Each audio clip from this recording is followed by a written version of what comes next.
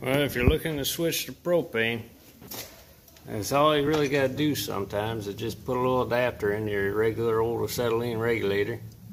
I usually run about between 5 and 6 psi, and a regular old barbecue can is all you need. And when you run out, you just change out, go grab the one out of your barbecue. It's just that easy, you know. And they're cheap.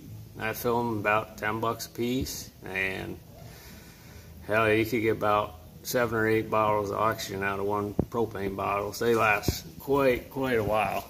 The biggest change is in your tip. So you got to see here, there's your scarfing tip. Different from the acetylene where it's recessed a little bit. You can see pretty much the same. You could probably use it. This is a Victor. Standard stuff. Most shops have Victor torch anyways, or Harris. They come, you know, same price usually. This, your cutting tip. See, it's 2-part. You get the vanes.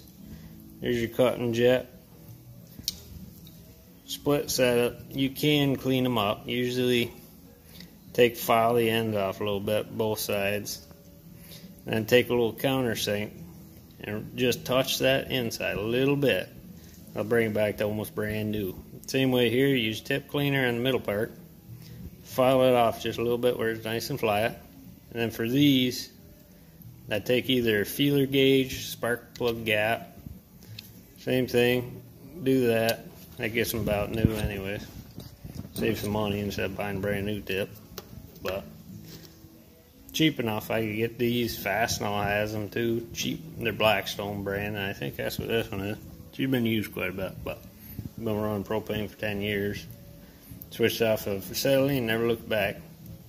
The only thing is firing it up off your torch, usually give it a little bit, just crack propane a little bit, crack the oxygen just a little bit. Makes it easier to start for you. Once you get tuned into where you need to be, you know, it's just fine firing it up. That's all you really got to change hardware wise. Cheap to run. And once you figure out that, yeah, you need a little more preheat than acetylene, you'll love it. And there's less heat input as well to the steel. And if you got propane in your house, you can tie right in. Or if you got natural gas too, I believe these will work on it. Never tried it because I'm far enough away to where I don't have natural gas. So 20 pounders. Take that propane with you.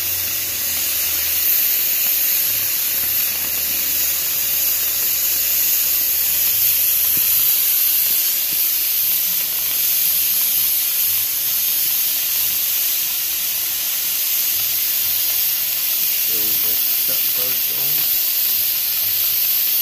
Here's place.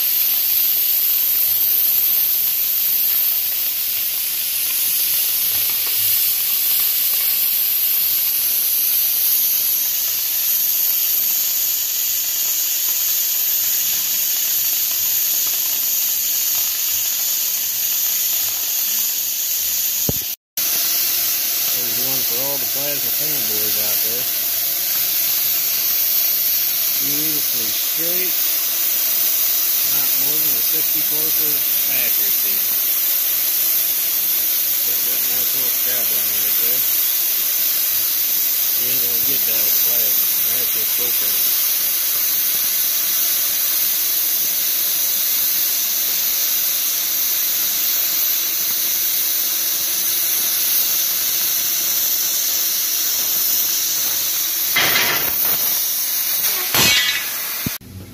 Yeah, I was going to be contending with having it pierce through your plate, but even with the propane, sometimes even with the plasma you got to do this, but you drill a tiny hole first and start near the middle.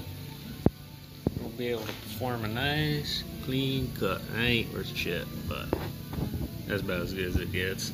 Maybe a little better some days, but it's tough with the hand job. Well, if you're like me and live in a shithole covered in snow 6 months out of the year, no place but your steel, best thing to do is hit that with that sanding pad and clear it right off. You get better cuts that way. Both sides of the steel too, you know. That's how I set my track though. 6-inch scale. Always on the money. No measuring. Gets you pretty well perfect.